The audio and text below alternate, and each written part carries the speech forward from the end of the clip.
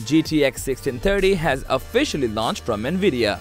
And in this video, we will talk about the 5 aftermarket variants for the card that you should check out.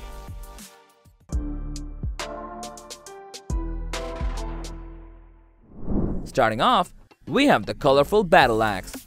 While nothing special is going on with the card's design, it's quite distinctive compared to the other variants. Clockwise, we have 1740 MHz of base and 1850 MHz of boost clock speed on this thing. Having a 64-bit memory bandwidth, this card only has 4 GB of VRAM, which, although might struggle running recent game titles, will get the job done of regular content consumption. For the display output, it has a total of 3: one DVI dual link port, one DisplayPort 1.4, and a single HDMI 2.0 port. So we can say that the card is quite versatile in terms of connectivity. Thankfully, this card is PCIe 3.0 compatible, has a 6-pin power connector, and draws only about 75 watts of power to function. Compared to the other aftermarket variants, the colorful battle axe is quite the decent one. Gigabyte has also joined the 1630 bandwagon with its 1630 OC Low Profile card. As the name suggests, it boasts a low-profile shroud with a length of only about 167mm, which makes it perfect for low-profile PC builds.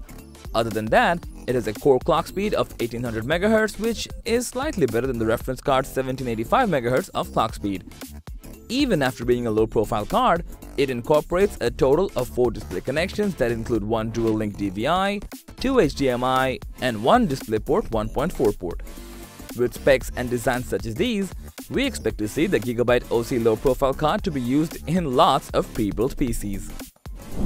Next up, we have the EVGA GeForce GTX 1630 SC that boasts a sleek shroud, moderate performance of the original card, and a somewhat compact form factor. As mentioned earlier, the shroud of this 1630 card does appear cool. It has a gunmetal color grade to it, which combined with the 120mm fans gives this card a premium vibe. Moving on to its internal features, it shares the same specs as the base 1630 model with 512 CUDA and 1785 MHz of boosted clock speed. Other than that, it has 2 DisplayPort 1.4 and one HDMI 2.0 port, which is quite okay too. For clean, aesthetic PC builds, the EVGA SC is worth considering.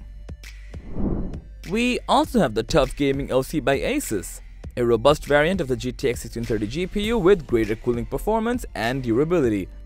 This all-aluminum shrouded GPU has an axial tech fan design where the longer fan blades are slimmed down for better airflow and cooling array.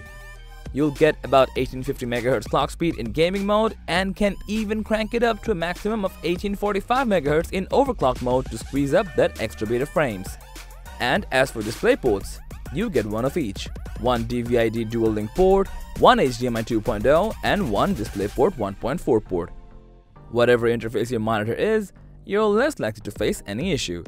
To sum things up, the TUF Gaming OC is a sturdy one with a better thermal solution, increased durability, and improved power efficiency. And finally, we have the Lian Dual OC, Lian's own take on the 1630 model that's focused solely on performance.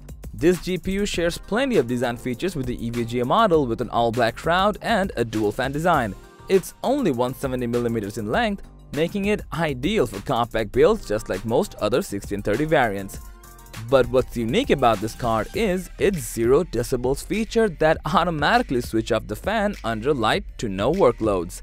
Also, you get one HDMI 2.0 and 2 DisplayPort 1.4 ports on this card that will let you work with multiple displays. To sum things up, the Lian Dual OC is an ideal card for those who are into low-noise components that don't compromise performance.